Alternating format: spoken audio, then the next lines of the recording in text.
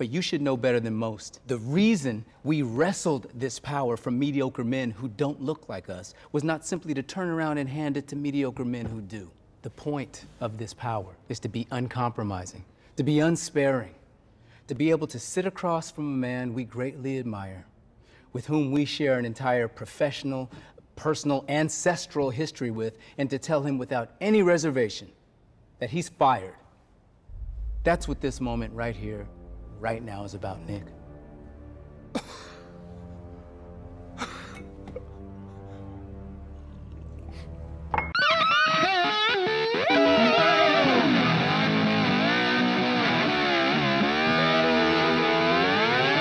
You're listening to Duck Dust FM. You're not gonna believe this, but the sneaky second episode of Secret Invasion slithered onto Disney Plus last night, after leaving a only slightly bigger audience than Ms. Marvel on a supposedly massive cliffhanger, having just temporarily killed off Maria Hill. Where will our characters we care about, and the increasingly large number of ones we don't, go next? And what will they do? Good question. I have no idea, and I don't think the writers do either, but let's see for ourselves.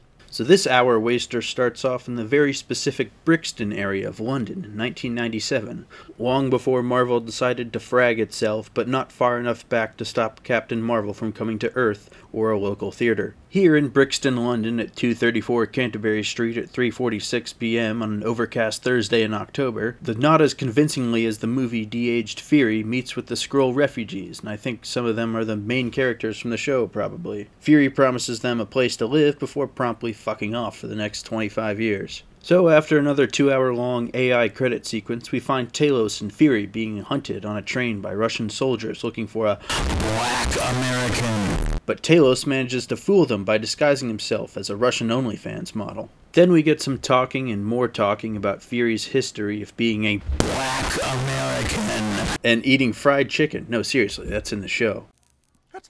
It's like they didn't even want to listen.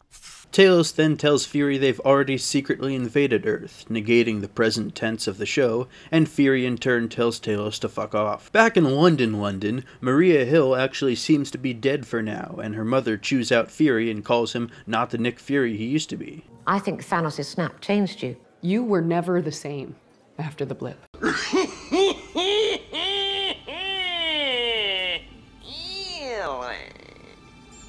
Yeah, that's a first. In the background of all this bullshit, much like reality, a Russian-American war is starting, and all the highly objective cable news mouthpieces are fully on board, while a different controversial commentator with an uncanny amount of resemblance to a real-life political commentator who argues against a US-Russia war with a strikingly similar set and ideology detracts from his totally unbiased counterparts and suspects a false flag operation as a dig on the real person.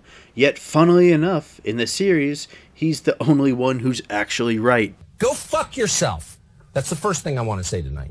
So after an exceedingly excessive amount of walking and mindless talking, not at the same time, mind you, the Skrulls meet and talk Skrull Russian about how Fury abandoned them, and if the leader guy who has a name is worried about the Avengers, which he is not given the current lineup. The Skrulls then take the Disney-minded way of doing things and elect a dictator who promises to fix everything. Meanwhile, back in the Washington, D.C. neighborhood of London, Rhodey secretly invades a restaurant to meet with Fury, and they talk about how an invasion is happening, despite it having already happened decades prior, and that more stuff about race and politics and such. You know what? I'm not qualified on that score, I will say.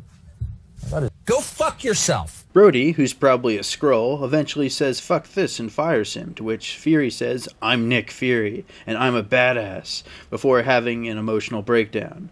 Didn't faze him much when he was killed and S.H.I.E.L.D. was compromised. Then, yes, this thing is still going on, Olivia Colman interrogates a Skrull with skin-melting acid and cuts his finger off, cause the kids you're apparently making this for love that shit.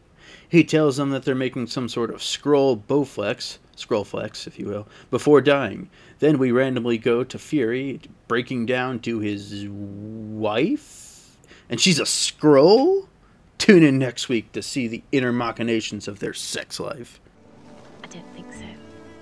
Maybe it's superhero fatigue, even though there's no superheroes in this show. Or maybe it's Marvel fatigue, but this show, almost like all of its predecessors, is not doing Marvel any favors in fixing that problem. The plot jumps around in seemingly aimless directions and lingers on unimportant filler longer than scenes that supposedly impact the story. Once again, the talented cast is wasted under a dull, sloth-paced script that drags on in all the worst spots, and sometimes you can't even tell what the hell someone is saying. Grams it on the Bingham with the Gamcom. Treacher's on the upper with the tramstang! This isn't even including how dark the show is, not really thematically besides the one torture scene, but literally. I'm all for dark lighting to set the tone of an episode, but not when you can't see what the hell is happening most of the time. Not that anyone cares regardless. 2 out of 10. I'm seriously looking for something redeeming, but it's not so much that there's cringe or bad shit happening, which there is, but that nothing is happening at all. Fucking like and subscribe for duck's sake. The Duke.